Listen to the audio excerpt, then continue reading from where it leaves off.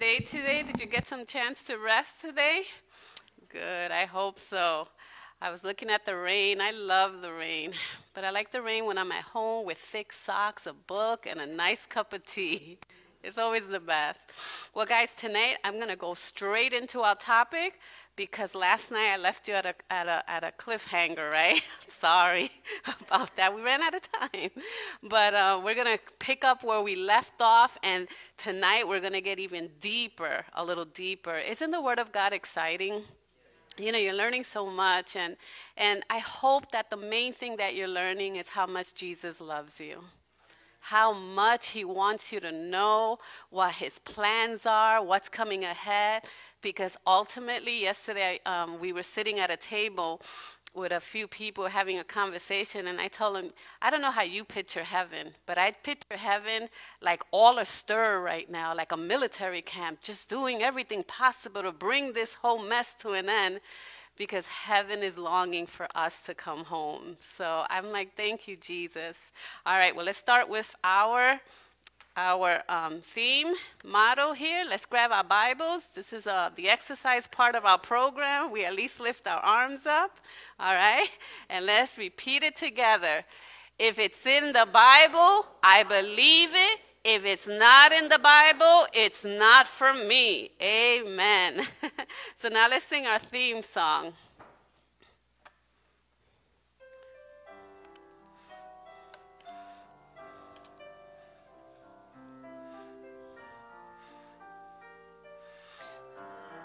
Your eyes upon Jesus. Look full in his wonderful face, and the things of earth will grow strangely dim in the light of his glory and grace.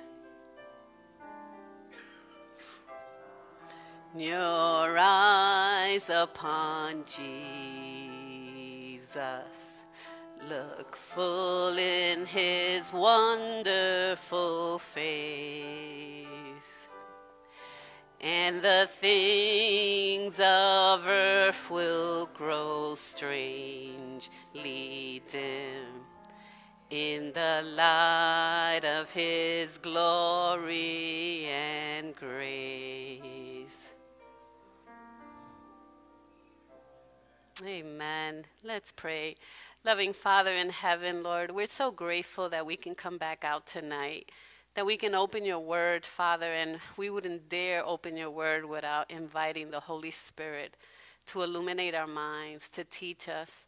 Father, as we've been coming out, Lord, and learning new things, it's just so clear to us, Lord, the details that we can find in the Bible, that we can walk in the light and not in the darkness of this world. So bless each one of us now as we go over part 2, the time of the end. And I pray again, Lord, that when we leave, we'll leave excited about what you're doing in the heavenly sanctuary in our behalf. In Jesus' name I pray, amen. Amen. All right. So we're doing the time of the end, part 2. All right. So what we're going to do is we're going to begin by reviewing a little bit of last night's presentation, okay?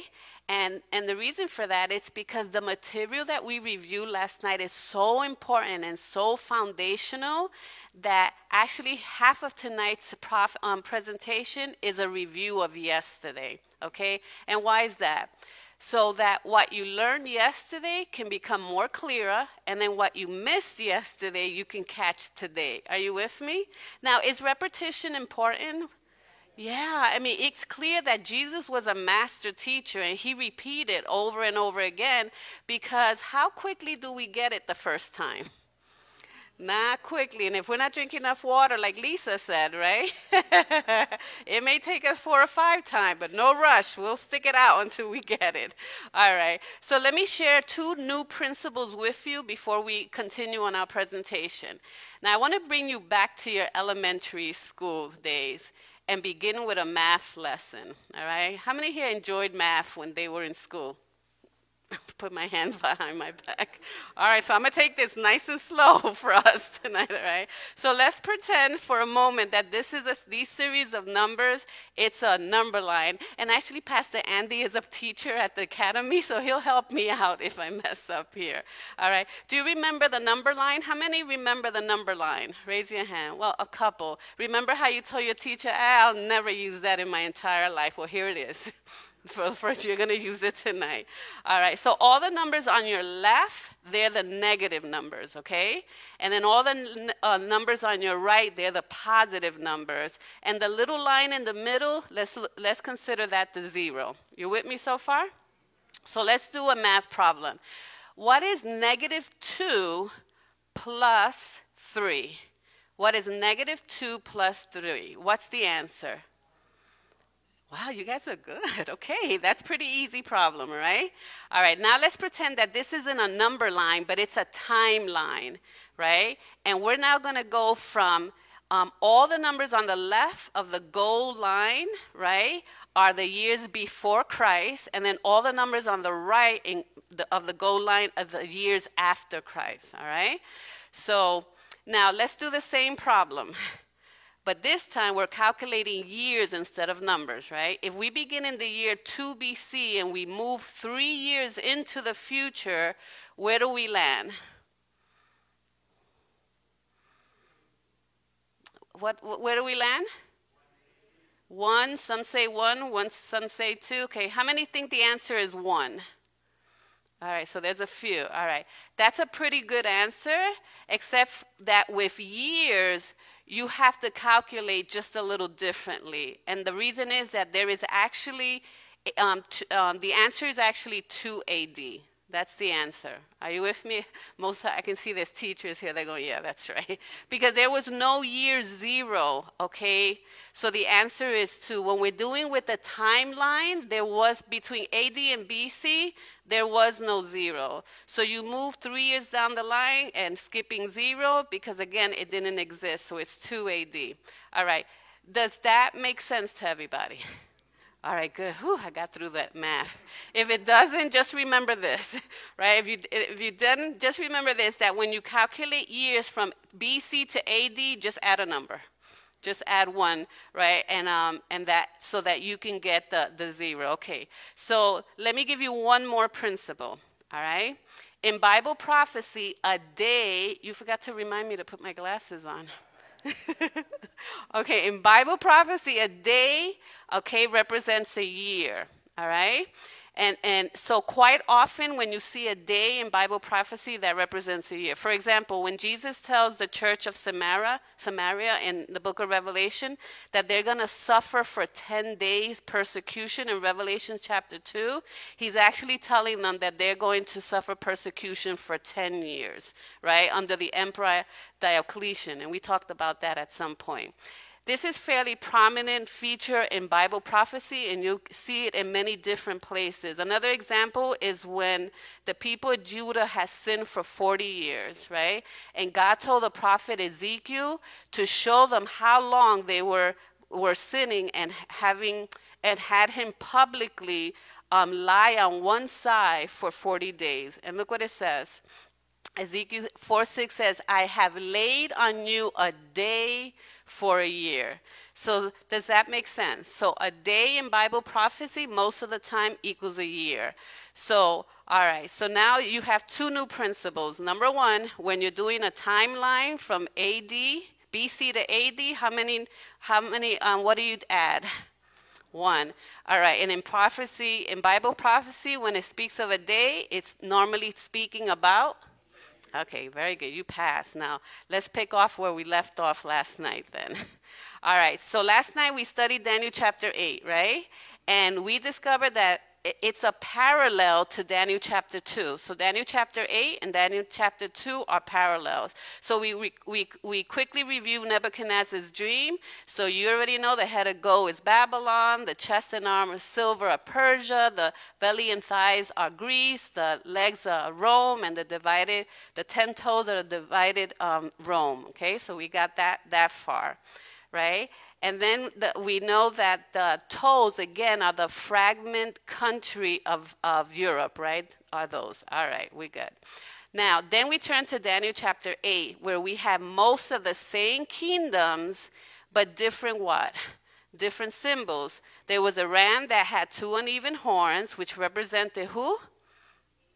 Right, and if you remember, we know for sure, because how do we know that for sure that ram was Media-Persia? How do we know? Do you remember? Gabriel told us. There you go. Gabriel told us. So this was one of the easiest ones that we had to undo, right? Then we saw the goat and the big one notable horn, which symbolized what? What did the goat's big long horn, what did that represent? Okay. It represented who? The king, what king? Alexander the Great. Very good. And then the horn broke off, and then what happened? It was replaced by what? 4 horns. Very good. And what do those 4 horns represent? The 4 generals that wind up taking over Greece, right? And then from that 4 horn, what happened? What came up? A little horn, right?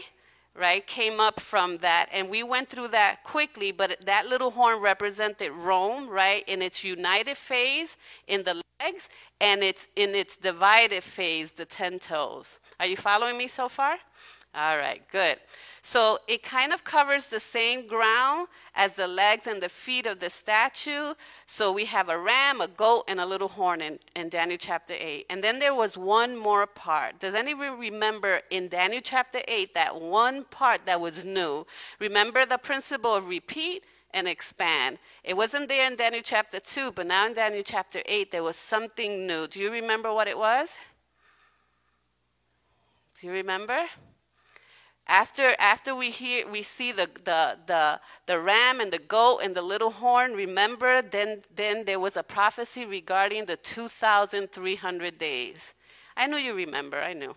All right, so look what it says. And he said to me, for 2,300 days, then the sanctuary shall be cleansed, right? So this part of the prophecy was completely different. We had not covered that yet, right? And there were no animals, there wasn't any horns, there were no conquests, right? It was just a prophetic time. So question, and this was the only part of the prophecy, right, that Gabriel, did he explain this part of the prophecy? Right? It was the only part of the prophecy that Gabriel didn't give us an explanation, right? For everything else, Gabriel had a lot of details. With the ram, we know what it was. It was Persia. We know the goat, what it was. We know what the little horn was. Those 3 parts, there's a lot of explanation on it. But the 2,300 days, Gabriel simply says what? Do you remember? Exactly. He said, listen, it's true. It's going to happen in many days in the future, Daniel, so don't worry about it, okay? And so did Daniel say, okay? No, he was upset. He was trying to understand it. He's like, wait a minute. He got so upset that he got sick because he knows that it's important, but he couldn't understand it, right? So does that mean that you and I can't understand it? If Daniel couldn't understand it, does that mean that you and I can't understand this 2,300 days? You know, we can understand it, right? All that we have to do is we have to look for the clues, and remember, sometimes we have to read the whole thing in order to get the clues. And how do we know that it's important, that 2,300-day prophecy? How do we know? Because it's in the Bible, so if it's in the Bible, it must be important. All right, so look what Daniel 8:17 says. So the angel Gabriel comes back and he says, understand, son of man, that the vision refers to the time of the end. And remember we talked about, if it refers to the time of the end, who especially should understand these prophecies? Us, because we believe that we're living in the time of the end, right? So this refers to that. So that's one clue. Let's look at another one. For at the appointed time, the end shall be. So we discover that this 2,300 day refers to an appointed time in history. And then we discover that Paul describes a last day event, right, that is appointed, okay? And the event has to do with what? With the judgment. Okay, so let's see what Acts 17:31 says. He has appointed a day on which he will judge the world in righteousness by the man whom he has ordained. So then we looked at the prophecy itself and saw that in 2,300 days, the sanctuary shall be cleansed. So we went on to the rest of the Bible looking for more information regarding what the cleansing of the sanctuary means. Do you remember what the cleansing of the sanctuary? When a Hebrew heard that word, what did immediately come to their mind? It had to do something with what? It has to do with the sanctuary and with judgment, right? That was another phrase. Okay.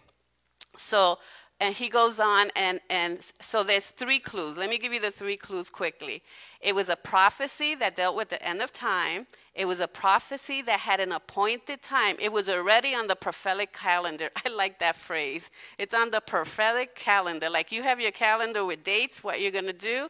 This was already on there. It has something to do with the cleansing of the sanctuary. When you look at the evidence, when you look at the theme of the judgment comes up again and again in the Bible. And there's no doubt that God is pointing us to the Old Testament sanctuary in order for us to understand the judgment, which proves to be one of the most important keys for unlocking the book of Revelation. Did you hear what I said? Understanding the sanctuary is one of the most important keys that you need in order to understand the book of Revelation. All right, so let's look at there. There is no question that the language of Daniel chapter 8 is sanctuary language, okay?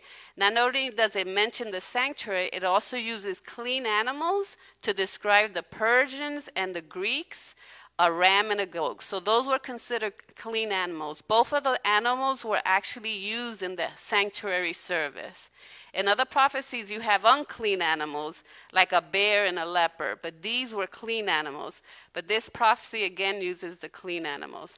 It's another piece of evidence putting us towards the sanctuary. Plus, you'll notice that Daniel chapter 8 actually talks about sacrifices. We didn't see that in Daniel chapter 2, and it mentions the sanctuary several times when you look at Daniel chapter 8. So last night we took a tour also of the Old Testament sanctuary, remember? All right, and again, all of this is still review that's setting us up. So in the outer court of the sanctuary, we have the altar of burnt offerings, right? And where sinners would bring a sacrificial animal, they were symbolically confess their sins over the animal, and then they would sacrifice the animal. And of course, that lamb pointed to who? To Jesus, because Jesus was the Lamb of God that came to take away the sin of the world. And then we also have the laver, right? A large wash basin, right? And where the priests would do what? They would clean themselves, right, before they went inside the tabernacle in the presence of God. So this represents what? The cleansing of our sins, right? Because we need to be cleansed from our sins before we can reside in the presence of a holy God. All right, then inside, now we're inside the sanctuary. We had 2 rooms. We had the holy place, and then you have the most holy place, right? And in the holy place, we have a 7-branded golden candlestick, and that pointed to Jesus. You remember what that pointed to? Jesus says, I am the what? I am the light of the world. Very good. And then we have the table of showbread. There were 12 loaves of bread there, and it pointed to Jesus. Do you remember what Jesus said about himself also? I'm the bread of life, right? So the priest was a symbol of Jesus, right? Because Jesus is our great high priest in the heavenly sanctuary. Are you following me so far? So far, so good? All right, good. And then we had the altar of incense, which represented the prayers of the saints, our prayers that are mixed with the righteousness and the beauty of Jesus. And then the smoke of those prayers would descend into the most holy place where the presence of God abide there. Then you have the most holy place, and we found the Ark of the Covenant, right? And that was a symbol of what? Do you remember? Of God's what? The presence of God was there, and it was a symbol of God's throne, right? It's the place where the presence of God will literally reside there between the 2 angels, the cherubims there. So how do I know that? Okay, That's what the Bible says. So right there, you see those two things on the side? Those are representation of angels. Look what Exodus 25 says. I will speak with you from above the mercy seat, from between the two cherubim which are on the ark of the testimony. So it was either called the Ark of the Covenant or it was called the Ark of the Testimony, and it represented God's throne in heaven. And if you study what the Bible says about Lucifer, you discover something very interesting. I don't know if you know this, but Ezekiel 28 says that Lucifer was a covering angel. So he was one of the ones, the two angels, right, in next to the Ark of the Covenant, right? That means that at some point he had one of the highest positions in heaven before the throne of God, okay? The most prominent position. He was a covering angel, and he stood right in next to the throne of God. Can you imagine the fall, how Lucifer had fallen from being in the presence of God? But we're going to cover that at another night. So the sanctuary is one of the most important keys to understanding Revelation. And if you read the book of Revelation carefully, you'll find sanctuary language all over the place. All right, in Revelation 11, John sees the throne of God in vision. Look what he says. Then the temple of God was open in heaven, and the ark of his covenant was seen in his temple. Are you following? That's sanctuary language, okay? And then in Revelation 1, look what it says. And in the midst of the 7 lampstands, one like the Son of Man. So what did John see when he was in vision? He saw Jesus among the 7 lampstands. Where does that put Jesus in the sanctuary? Where did he see Jesus? In which part of the sanctuary? The courtyard, the holy place, or the most holy place? Very good. All right. And standing where? In the midst of the 7. So let's look at Revelation 5. It says, and I looked, and behold, in the midst of the throne and of the 4 living creatures, and in the midst of the elders stood what? A lamb as though it had been slain. So Jesus appears in the throne room of heaven, but he doesn't appear as a human being. He's a lamb slain, which is also sanctuary language. So now let's look at Revelation 8. Then another angel having a golden censer came and stood where? He was given much incense that he should offer it with the prayers of all the saints upon the what? All right. So this is not the altar of sacrifice that's in the courtyard. This is the altar of incense that's right up against the curtain that leads into the most holy place. So again, the smoke would descend up, and it will go into the presence of God. It might be the holy place, but its primary function, that altar, was, again, it was the prayers of the saints, and it would go and go up and go into the presence of God. Well, let's look at Revelation chapter 4. It's describing the second coming. 14. Another angel came out of the what? Crying with a loud voice to him who sat on the cloud, thrust in your sickle and reap, for the time has come. And it goes on, for you to reap, for the what? Harvest of the earth is right. Now remember, a lot of the feasts that we talked about yesterday, right? Israel had to do with what? With a harvest. So the sanctuary language, the second coming, is referred to a harvest, and that language is used when describing the second coming. In 1 Corinthians 15, let me read this to you. It says, Christ is the first fruit, and then the rest of us become part of the harvest at his second coming. So here it says, for you to reap the harvest of the earth. In other words, the second coming of Jesus. So he who sat on the cloud thrust in the sickle on the earth, and the earth was reaped. All right, and then it goes finish. It says, for you, did I just read that? Yeah. Then another angel came out of the temple which is in heaven, and he also having a sharp sickle. And another angel came out from the altar who had power over fire. And he cried with a loud cry to him who had the sharp sickle, saying, thrust in your sharp sickle and gather the clusters of the vine of the earth, for her grapes are fully ripe. So when it's time for the second coming, they make an announcement in heaven. So when it's time to come and gather God's people, there's a great announcement in heaven that says what? That the harvest is ready. All of this is sanctuary language. This is one of the biggest keys, again, for the book of Revelation, and I cannot overemphasize it. So what is it that I'm trying to make sure that you understand? That in order for us to understand the book of Revelation, we need to understand the what? The sanctuary. Okay? All right, there's a sanctuary in heaven, my friends. The earthly sanctuary was the one that humans built, right? It was a pattern after the real sanctuary that God built in heaven. We saw it last night from the book of Hebrews, right? That Moses was given a pattern, right? A pattern after what? It was a sanctuary motif, but it was from what? The heavenly sanctuary. Look what the prophet Isaiah also says. It says, in the year that the king Uzziah died, I saw the Lord sitting on a throne, high and lifted up, and the train of his robe filled the what? Okay, so where's God's throne? It's in the temple. All right? This is easily one of the most dominant themes in the Bible. Now, last night we studied the sanctuary furniture and the sanctuary itself and its furniture, but we also looked at feasts. Do you remember how many feasts we looked at? We looked at 7 feasts, and they happened every year. We're still on review. So there were 7 special feasts held each year. And what does 7 represent in prophecy in the Bible? Perfection and completion. So there were 7 feasts that showed those 7 feasts show the complete ministry of Jesus for the church. Right, the whole year provided to be prophecy of Jesus' ministry from the day he died on the cross to his second coming. So those 7 feasts were going to give them an illustration of the ministry of Jesus from the cross all the way to his second coming. So let's look at the 7 feasts here.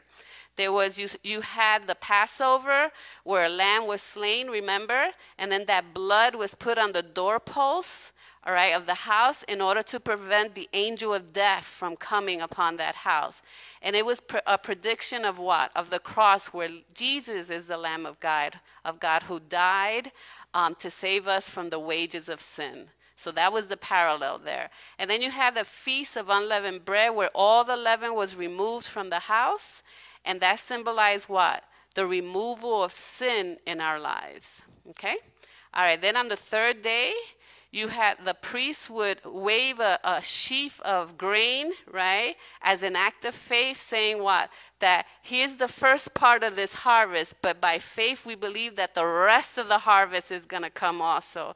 So it pointed us to the 3 days when Jesus rose from the dead, and he became the first fruit of them who slept. Are you following me so far? Okay? And it guarantees us that even if we shall die, we know that we will come again and be resurrected with Jesus. All right, so then you have the Feast of Pentecost, which pointed to the day when Jesus launched his New Testament church, and it actually happened on the very day of Pentecost.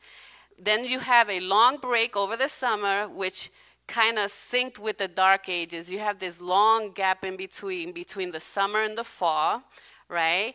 And then you have 3 more feasts. The Feast of Tabernacles, which was a solemn warning. The Feast of Trumpets, right? Which was a solemn warning that you had 10 days to make things right with God. Because the next feast was going to be the Day of Atonement, right? The most solemn day of the year. If you didn't make things right with God in those 10 days, you were literally cut off from the people of God forever. And then the last feast was the Feast of Tabernacles, when the people would go camping. That's what they did. They would go camping, and they would live in these booths, right? And which were made out of branches, and it was a celebration of their time in the wilderness that was over, and now they were in the promised land. Okay? So now, and they were celebrating the fact that the promise that one day, because we're pilgrims in this earth, amen? That one day we're going to be home with Jesus. All right? And all of that pointed to the second coming, when God would literally, when he comes, we're going to tabernacle with God. We're going to live with him. All right? And that's where we left off last night. Whew, that took a while. I was rushing through that. But you get it? Did you get it a little bit more clearer tonight? Okay, good. All right, but then after that, we slow down, right? And we examine the Day of Atonement. So some people call it, do you remember what's another day for a Day of Atonement? Yom Kippur. 10 days earlier, they blew the trumpets as a warning, and then they had 10 days to make things right. And the Bible says that everybody was supposed to search their hearts, okay? The 10-day of atonement was the Day of Atonement was the Day of Judgment. Look what Leviticus 23:29 says. For any person who is not afflicted in soul on that day shall be cut off from his people. So everything absolutely had to be right with God. Otherwise, what would happen? You would be removed from among God's people. This was the final chance. Are you hearing me? This was the final chance, and during the Day of the Atonement, they had a very special ritual to clean the temple, a ceremony that you're going to find in Leviticus 16. Look what it says. Then he shall make atonement for the holy sanctuary, and he shall make atonement for the tabernacle of meeting. So why would the sanctuary need to be atoned? Why would the sanctuary need to be? It's people who need atonement, not buildings, right? Okay? Except that all year long, the sins of Israel were symbolically, right, transferred into the sanctuary. Every time they came with a lamb, right, they would confess, they were sacrificed, and then the lamb would die, and then that blood was carried into the tabernacle. That was all done, right, as a symbol of Christ. It was symbolic of what Jesus was taking the sins from us onto himself. Okay? But that meant that symbolically all the sins were in the sanctuary in the presence of God.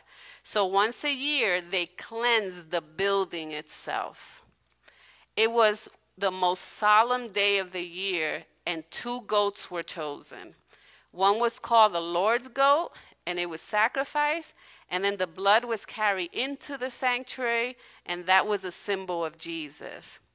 The high priest was also a symbol of Jesus, and he alone can go into the most holy place. What was in the most holy place? Do you remember?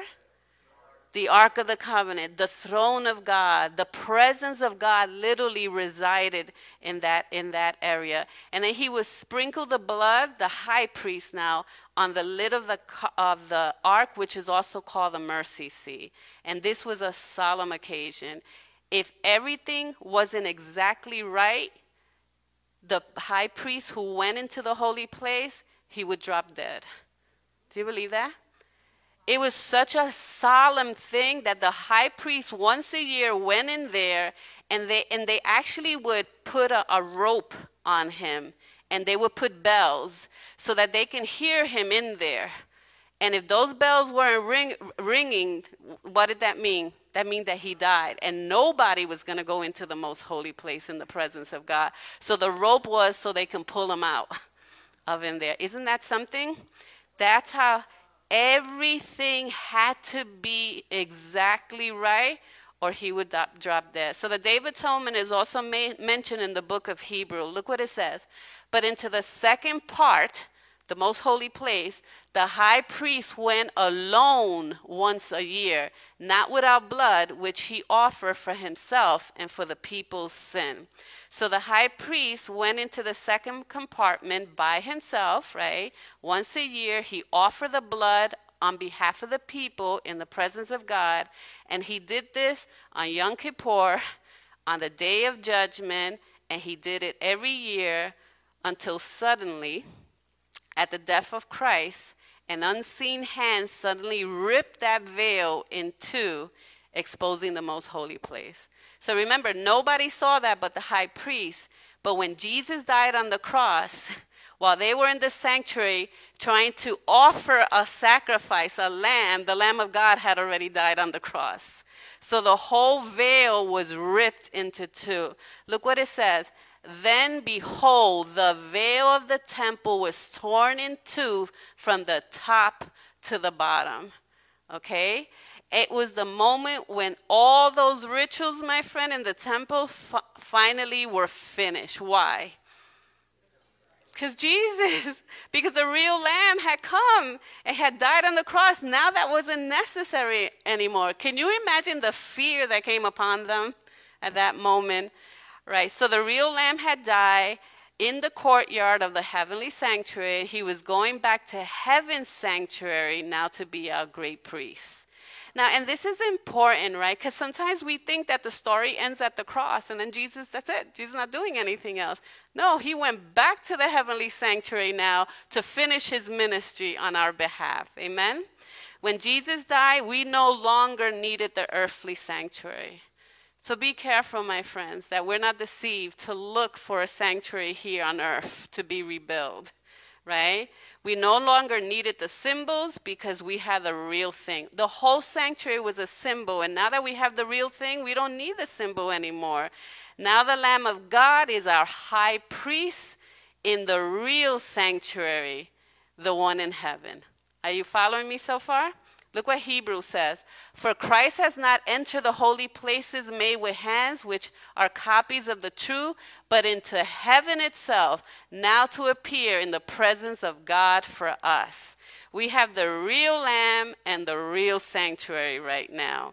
Now let's go back to our prophecy. Okay? Remember, and he said to me, for 2,300 days, then the sanctuary shall be cleansed. So let me ask you, when was the sanctuary cleansed? When was the sanctuary cleansed? On the Day of Atonement, Yom Kippur, on the Day of Judgment. So what is Daniel trying to tell us? This is absolutely amazing, my friend. Gabriel didn't explain this in Daniel chapter 8. But in Daniel chapter 9, he comes back, right? And that's why you always have to read the whole thing. Do you know that how we have chapters and verses in the Bible? You know that that wasn't originally in there. That was man just kind of dividing it so it can be easier. But the scriptures are one continuous story. It doesn't stop in chapters and verses. That was man that put that in there. Daniel chapter 9 opens with Daniel praying for understanding. And while he's praying, he suddenly gets a visitor. Who do you think the visitor is that comes back to Daniel? The angel Gabriel, the same angel that visited him in the beginning of the story. All right, so look what he says. Gabriel, whom I have seen in the vision at the beginning, being caused to fly swiftly, reached me about the time of the evening offering. And he informed me and talked with me and said, "O Daniel, I have now come forth to give you skill to understand." In other words, Daniel, I know you didn't get it the first time, so I'm going to tell it to you again. Explain it to you this time, right? And for the rest of the chapter, Gabriel explains by giving something known as the 70-week prophecy. So now I need you to hold on to your seatbelts, right? Because now we're about to break that down really quickly, right? Now, before we look at it, let's review two principles again. If you're calculating dates and you go from BC to AD, how much do you add to the total? In Bible prophecy, what does a day represent? How many days would there be in a week? You almost didn't get that. That was the easy question. All right, so now we're going to move very methodically, right? We're going to let the Bible speak for itself, because the 70-week prophecy, sometimes a lot of people talk about it, but most people take it out of context. And remember, that's another principle. We can't take things out of context, right? So let's get started. All right, so it says 70 weeks are determined for your people and for your holy city. This is Gabriel talking to Daniel, right? So let me ask you, who are Daniel's people? Who are Daniel's people? The Jews. Very good. And which city would Daniel be talking about? Which city is Daniel's city? Jerusalem. What Gabriel is saying is very important. Daniel's saying Daniel, 70 weeks are determined for your people. So 70 out of that 2,300 prophecy is just regarding your people. So what does the word determine mean? All right, let's look at that.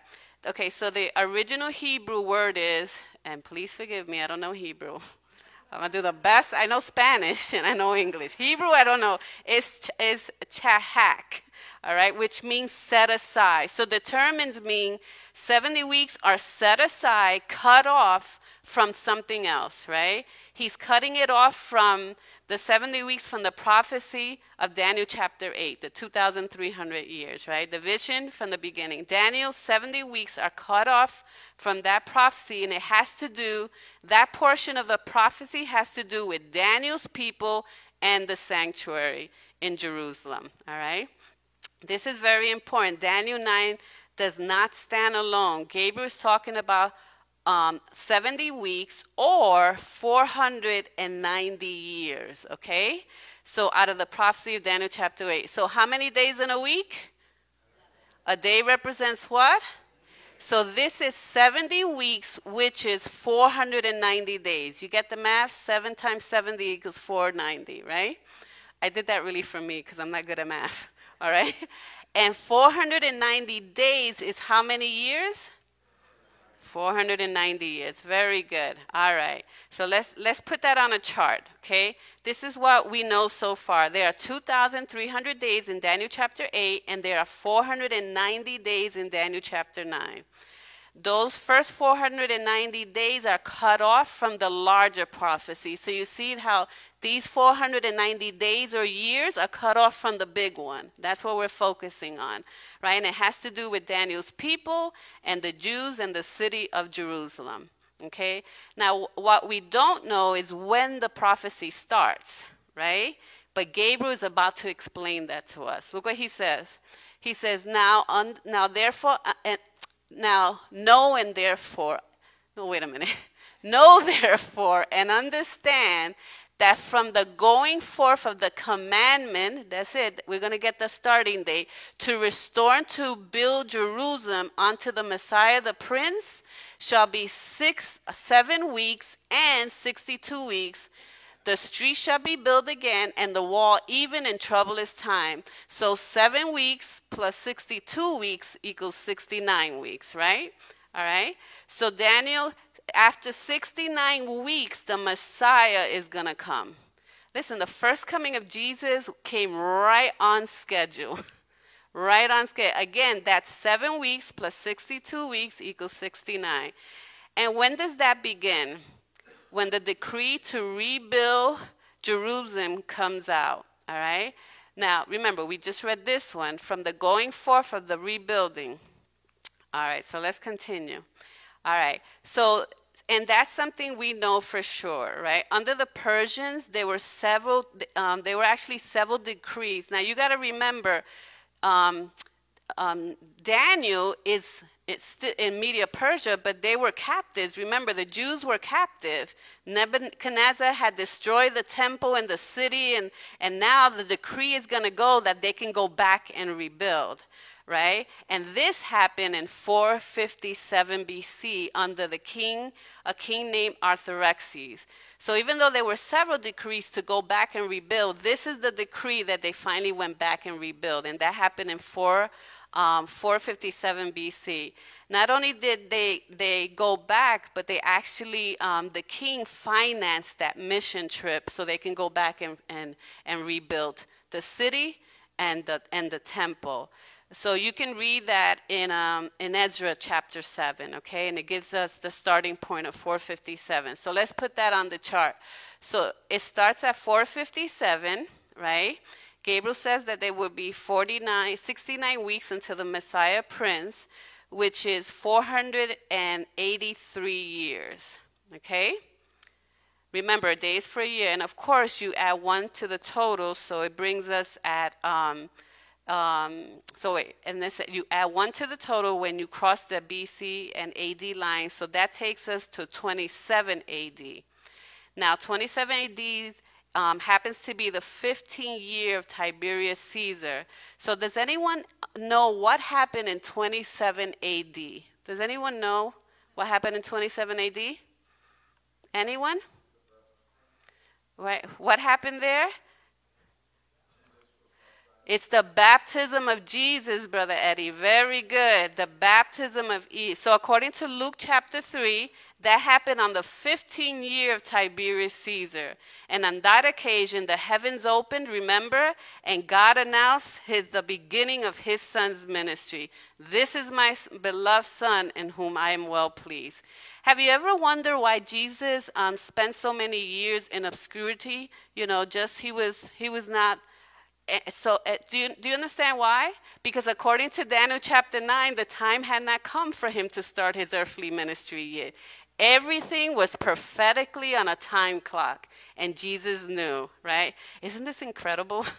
All right, so I'm going to keep on going here quickly. So we have 69 weeks until Messiah makes his public appearance, but the whole prophecy is 70 weeks, remember? Which takes us to 34 AD. And does anyone know what happened in 34 AD? Does anyone remember what happened in 34 AD? Do you remember? It was in 34 AD, it was the stoning of Stephen, okay? And from that point on, right, it was the last appeal for the Jews to accept the Messiah, and they rejected him, and they stoned Stephen, okay? So that was the beginning of the great persecution, and spearheaded none other than, remember Saul of Tarsus? He became Paul the apostle, right? So the Bible says that persecution scattered all of the believers everywhere, which means that the gospel now was carried to the Gentiles. The gospel was carried to everyone, right? The gospel goes to the Gentile. In other words, Jesus says in Matthew 21, the vineyard is rented out to someone else. He says the kingdom of God will be given to a nation bearing much fruit. In 34 AD, 70 weeks are over, okay? The special period of time set aside for Daniel, you know, and his people to finish and to carry out the gospel had come. In other words, their probation time was over, right? And now, according to the Bible, that means that every one of us now can be Israelites, right, by faith. You know, look what Paul writes. He says, and if you are Christ, then you are Abraham's seed. Amen? So we're all spiritual Jews now, Israelites, right? And heirs according to the promise. The promise is now for all of us. We're all descendants of the Jews. So listen what Paul says here. For he is not a Jew who is one outwardly, nor is circumcision that which is outward in the flesh, but he is a Jew who is one what? Inwardly, and circumcision is that of the what? Is after heart. Now, I want to be clear here and pause for a second. The people of Israel, the Jews, will always have a special place in God's heart. Amen? Right? But now there's a sharp distinguish now between Jews and that distinguish. What's the word I'm looking for? That distinction between Jew and Gentile is not there anymore.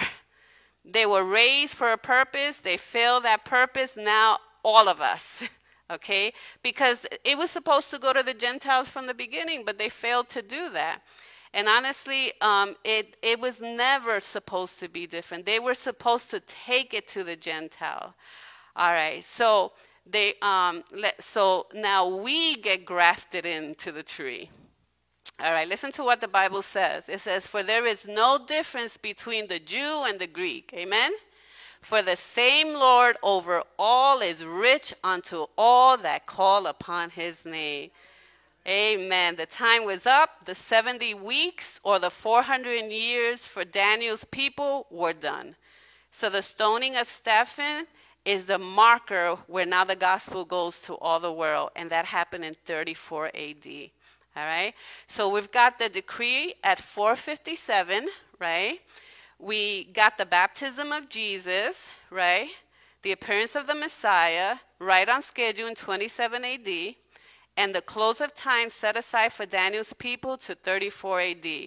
And that would be amazing enough. If I said goodnight to you tonight, that would be enough, but I'm not, right? We still got to finish, right? At some point, look what it says. And after the 62 weeks, Messiah shall be cut off, but not for himself, and the people of the prince who is to come shall destroy the city and the sanctuary. So at some point after the 62 weeks, which are part of the 69 weeks, right, Messiah would be cut off for other people. So when was the Messiah cut off? When was the Messiah cut off? At the cross. Very good, Marie. And that did happen after the baptism, right? All right, so then Gabriel says that someone would come and destroy the temple again. And of course, that happened too in what year? Do you remember what year the temple was destroyed? Remember we did Saturday, Matthew 24? And in 70 AD, the Romans came, Titus, and they destroyed the temple, right? So you've got the death of Christ, and then you have the destruction of Jerusalem again. So let's put that on the chart too. All right, so somewhere in between 27 AD and 34 AD, Jesus would be crucified. All right, so, and we know that that happened before 34 AD, which was the stoning of Stephen. Okay, so this is very specific, but it gets even more specific. All right, let me ask you, how much time elapsed between 27 AD and 34 AD? How much time is that? 7 years, right? So you have the 69 weeks, but another week, and that will complete the 7 weeks, right? So let's look at what it says here. Then he shall confirm a covenant with many for 1 week, but in the middle of the week he shall bring an end to sacrifice and to offerings. All right? So let me ask you, who put an end to the sacrificial system? It was Jesus. They no longer needed the sacrifices because the real Lamb had come and died on the cross. So the hand of God rips the veil in two. This is clearly prophesied about Jesus. This is a prophecy about Jesus. And the reason I'm emphasizing that is because there are some modern books that you read now, and they try to say that this is a prophecy about the Antichrist. Okay? But read the 9th chapter of Daniel, and very carefully, and it's obvious that this is talking about Jesus the Prince. He says that he's the one that's cut off. This is a prophecy about Jesus Christ, and it's not a prophecy about the Antichrist. But honestly, it's only been in the last 150 years that some people have tried to make this about somebody else than Jesus. Okay, this is clearly about the Messiah, and it says that in the middle of the week between his baptism, right, and the stoning of Stephen, what happened? Jesus dies. Okay, so let's put that on the chart. So it starts in 457, the baptism of Jesus, 27 AD. 3.5 years later, in the middle of that week, he's crucified. And then the prophecy of the 70 weeks ends in 34 AD, right, which has to do with the people of Israel and the sanctuary. And all of this happened on time. There's no doubt that it's talking about Jesus. And all of this was prophesied in the book of Daniel 500 years before Jesus came. Okay? So there is no question that the Bible is not a human document. It's inspired by God. Now, let me slow down and address something for you just for clarity. In recent years, right, some people have taken this last week and of the 70 weeks, and they've put it all away in the future. They've removed it from the other 69 weeks, and they say that this happens down at the end of time. They say that it represents the final 7 last years of Earth's history. Are you following me? They're saying, no, this last week has to do with the last, it's suggesting that it has to do with the last 7 years of Earth's history, and there's nothing in this prophecy that suggests that. So does it make sense that the 70th week comes after the 69th week? Does it make sense? It's like if I say to you, okay, listen, it's about 70 miles to my house. You're all invited to my house, okay? It's about 70 miles, and it's going to take you about 4 hours, right? And then you're driving about 4 or 5 hours, right? And you realize that, you can't find the exit to my house, right? And then you call me, you say, Lillian, I thought you said that this was only 70 miles, And I go, oh, I forgot to tell you that you're going to travel 69 miles. And then when you get to the last mile to my house, it's going to be about 2,000 miles in between there. Does that make sense? Absolutely not. So the 70th week comes after the 69th week. Now let's finish the prophecy, because some people they keep thinking that this has to do with the Antichrist. So let's see what Gabriel says, all right? And on the wing of abomination shall be one who makes desolate, even until the consummation which is determined is poured out on the desolate. Now let me ask you, after Jesus died, what was left desolate? After Jesus dies, do you remember what was left desolate to them? The temple. Remember? It had all ended. Remember, Jesus says, behold, your house is left to you desolate. Because no longer they had rejected Jesus. Those sacrifices meant nothing anymore, because the true one died on the cross, right? And Rome came in the year 70 AD and burned the temple down, okay? So what do we have in Daniel chapter 9? It's actually a parallel. It gives the same idea twice. So let me just read it. So you have the Messiah is cut off, and then the prince who destroys the temple, right? And then you have Messiah ends the sacrifice, and one who makes the temple desolate. And remember, it was Titus who destroyed the temple, okay? All right, so it says the same thing twice.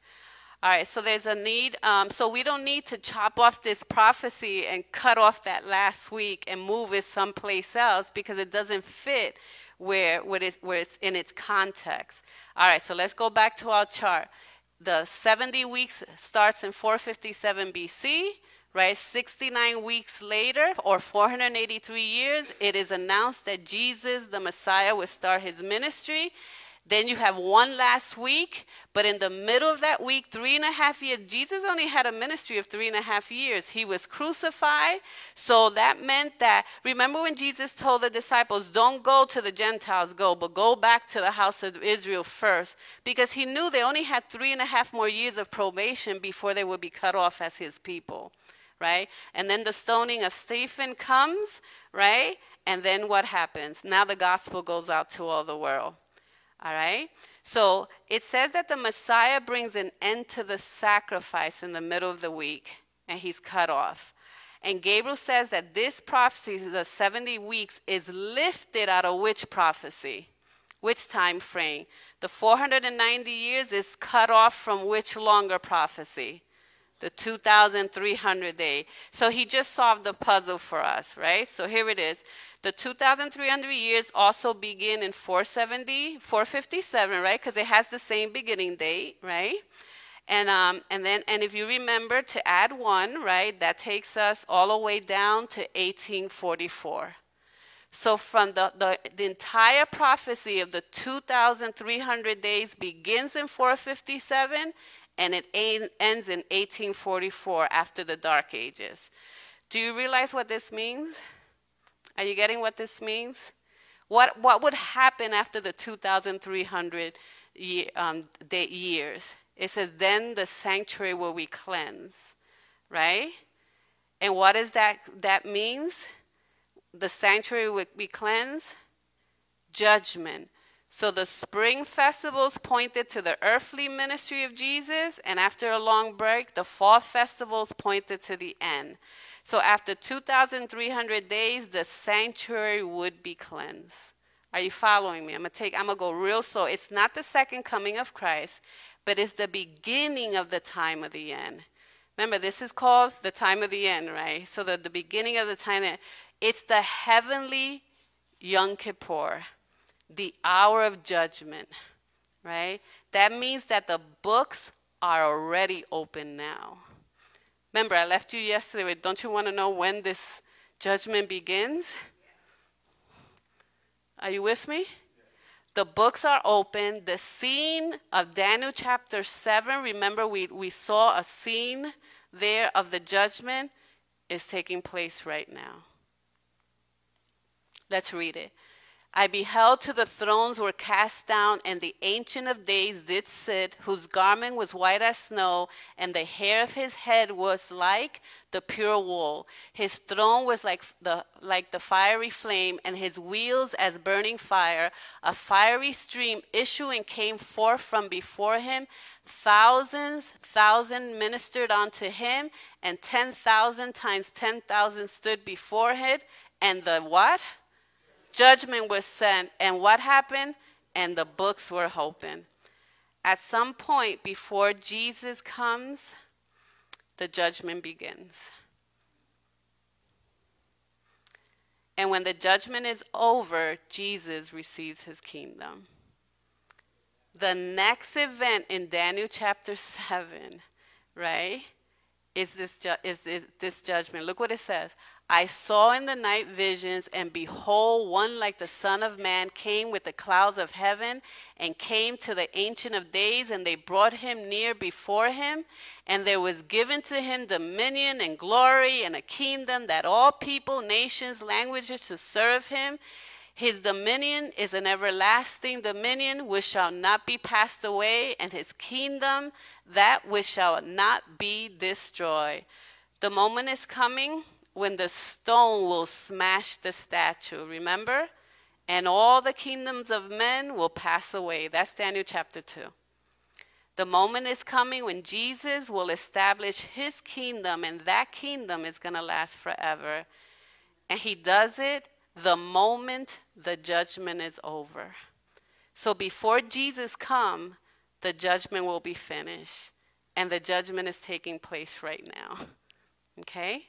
Do you realize that where we are right now? Is Jesus advocating for us right now? Absolutely. Because remember what we talked about yesterday? Jesus is the judge and he's the lawyer. How can we win? How can we lose this case? Right? He's both, right? So we're just about there, my friends, okay? The history of this planet is about to be finished. The judgment hour is on its way right now. And when it's finished, history is over, okay? And when Jesus comes, the decisions are made. Look what Revelation 22 says. And behold, I come quickly, and my what? Is with me to give every man according to his work shall be, right? So let me ask you, how can Jesus come with his rewards unless what? The judgment is over. Every case has already been decided, right? The judgment is finished, and just before he returns, when he comes, he's coming to give his reward. At the same moment, the world will know. Now, let me ask you, what are the rewards that Jesus is coming to give? What are the rewards? Eternal life for those who believe, or eternal condemnation to those who don't believe. But before he can bring those rewards, there had to be a process to determine who. And that's the judgment that we're experiencing right now. We're living in the time of the judgment right now, in the most solemn time. So what were they to do when the time of judgment? They were to afflict their hearts. They were to say, am I close to Jesus? Is there something in my life that keeps me from Jesus, right? But you know, the Bible doesn't end there. It says, and give me 2 more minutes, guys. The Bible says that there will be a message that will be given to the people in the end time to warn them that the judgment has begun. And look what it is in Revelation 14. We've read it already. It says, and I saw another angel fly in the midst of heaven, having the everlasting gospel to preach unto them that dwell on the earth, and to every nation and kindred and tongue and people. This is a global message that is to be given, saying with a loud voice, fear God and give glory to him, for the hour of his judgment is come. It's come right now. So listen, my friend, it's true. This is really true, okay? The time of the end, right now, you and I are living in the time of the end. So it's not because we watch the news and we say, yep, it's the time of the end. It's because as we study these prophecies, we know that the next great event that's coming is what? The kingdom of God. Jesus is the next great event. And listen, everything that we have read was already predicted, has already happened. Everything, right? We're like a heartbeat away from the coming of Jesus. How do you feel about that? Jesus came the first time on time, and he's going to come the second time on time, right? The sanctuary showed us all those details, right? Because God is going to put an end to human suffering soon. One amen on this side. God is going to put an end to human suffering forever.